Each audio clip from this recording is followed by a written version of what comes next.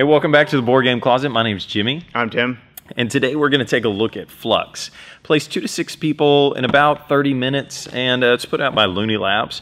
In Fluxx, it is a draw one, play one card game, and the rules start out really simple. That's the rules that you start out with. Draw one, play one, and then as you play cards, the rules, the goals, the winning conditions change constantly. Yeah.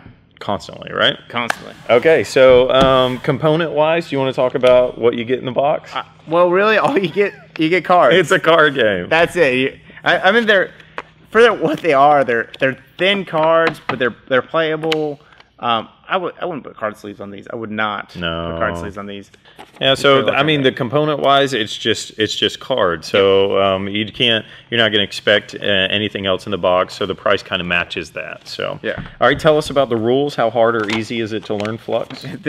This game, I don't even know why they needed really to have rules because because it's literally you play this first card and that's how you learn the game. It's like that one card goes down the table. Everybody has their starting hand, and you just go from there.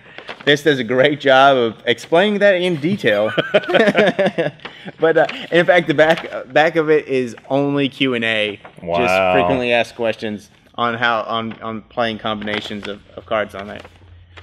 So I mean, it's a really simple game to learn. Yep. Totally. So how do you play it? Like what we said, you draw one and play one. And so the flavor of the game is that there are all different kinds of cards that you can draw. So let's talk about the kind of cards that you can draw. So there are action cards. And so action cards you would play down and you just do whatever the action says on it. So it could be take another turn. It could be exchange something. It could be take a card from someone. It could be draw a couple cards and use them, or take cards out of the discard pile, whatever it is. There are keeper cards. And so keeper cards are the items that you have to have in order to win the game. And so you have to have certain keeper cards, and then there are goal cards. And so like this particular one says lullaby, you have to have the sleep and music keeper. So you have to have those two cards in your hand. Or played on the table. Or played on, I'm sorry. Play area. Yeah, it's got to be played on the table. And if you have those cards and it meets that goal condition, then you win the game. The problem is on anybody's turn, if they've got another goal card, they can lay that down, and now the goal went from being sleep and music to milk and cookies. And so in one turn, somebody could play that. And so, and if they had multiple cards and they were able to play multiple cards, then they could change the goal twice in a turn, because there's also new rule cards. And so every time that you get a new rule, they stack. And so you basically add that on there. So like on this one, it says you get to play 4 cards. And so the original rule was draw one and play one. Well, now the new rules are draw one and play 4. And so, and not to mention that I see inflation here, which adds 1 to all the numbers. So it's now draw 2, play 5. So. Right. That's crazy. And so that's how that it just stacks up. And so there's cards where you can take rules out or get rid of all the rules. I mean, pretty much anything that you could possibly think of, they've got a rule, a goal, an action to do that. And so there's a lot of times where you could wipe the whole board and you're right back down to draw one, play one. And so you're playing this kind of luck-based game where you're hoping to get what the goal is, but you're also seeing what cards you have in your hand. So you could have some keepers in your hand or some goals in your hand. And so you're trying to figure out, okay, I need to get the moon from him. And so I've got the moon now, and I'll play it down. And then on my next turn, I'm going to play the goal card that involves the moon keeper, and then you can win the game. So there's a little bit of strategy, but your strategy could be totally ruined by whatever the other... What is it, 2 to 6? The other 5 people at the table, by the time it gets back around to you, it could be totally different. Yeah, the game is in such a flux all the time that like your strategy is literally only possible on your turn. Like, on your turn. Because literally the next person that plays could change all the rules and everything. So there's no real point in like sitting there and strategizing. Ooh, I'm going to do this and this and this, because more than likely they're going to make you dump all your cards, and you're going to have to pick up all new ones or something like that, anyways. So it doesn't matter. Yeah. And the game plays 5 to 30 minutes. So you could have a game where literally you deal the cards, somebody plays it, it comes back to your round, goal, boom, it's done. You know? Or it could be one that drags all the way to 30 minutes. And which is highly unlikely. Yeah. I mean, because once you start playing, everybody starts playing fast anyways. And somebody's going to get like one of those combinations, boom, where they've already got something out, and they'll throw it, and boom, they'll be done.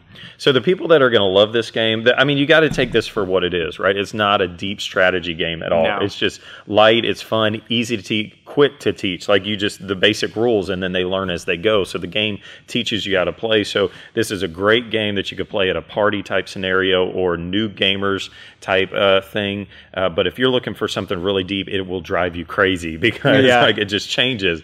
And so that would be the only negative that I'd say about this game is if you're looking for something that's strategic at all, this is not that game. No, it's not. So, but definitely play this for what it is, a party-based card game. Mm-hmm. And the good thing about Fluxx, I would say, is if you like this style, they probably have a theme that matches. Oh, yeah. Because there's like a cajillion different types of Fluxx, and so whatever theme that you like, go look for it, and they probably have it, and that just makes the game that much more enjoyable. Because if you want a space theme, a Wizard of Oz theme, whatever, a Munchkin theme, maybe, I think a Batman. I know I saw one of those. Batman. Yeah, Batman. They've got all different kinds of themes to this. So whatever it is that you're into, it just makes it just a fun throw down some cards and laugh kind of game. So. Yep. Okay, so let's give a rating. There you go. Oh, thanks. So we're being secretive. Okay, so at the end of our reviews, we like to do a one-die. Oh, sorry, I jumped the gun on that one. So at the end of our reviews, we do a one-die rating. Should you buy it, play it, or hate it? So green means go buy this game and add it to your collection. White means maybe you wouldn't buy it, but you definitely play it. And then red means you wouldn't buy it and you wouldn't play it because you hate the game. So we're going to put out our little review and go to greens. So tell us why you gave it a green. Well, I mean, this game is what it says it is. I mean, it's just a little party card game. Yeah. There's nothing more to it. You can literally place it down. You can tell the next person that never played a game before, just pick up this card and you play a card. That's it. You play a card. And it just goes from there. It's simple, quick, easy. And to me, the reason I gave it a green is because of the themes, the different versions that they have it. Because, like I said, you pick one you like and then you play it, and it's just that simple. And we told you, the people that are going to give this a white or a red are the people that are looking for a lot more than what it is. So if that's not you, then you'll probably give it a white. You might play it, but you wouldn't love it. And then the people that'll hate it are just the gamers that don't want to spend any time doing this kind of thing. So yeah, if you like Uno or something like that, you know, but you're like, man, that game was too violent or something like that. Or always end up hating each other. This one's better in that because it's more fun and luck based and like more action that happens in it. But I mean, there's a little take that, and you know that's there's definitely like steal your cards, stuff. You know, but it's not. But it changes so much. It's so much in Fluxx, you know. In that, who cares? You're like, oh, I lost that card. Okay, well, I didn't even need that to win, anyways. Here we go. Because my next hand is, you know, so because you could draw like 5 or 10 cards or something and then play 6 cards. It gets crazy. Yeah. So. All right, so that's our review of Fluxx. Check it out and see if this game works for you. We got a lot more reviews on our website, boardgamecloset.com, or on Facebook, Twitter, and Instagram.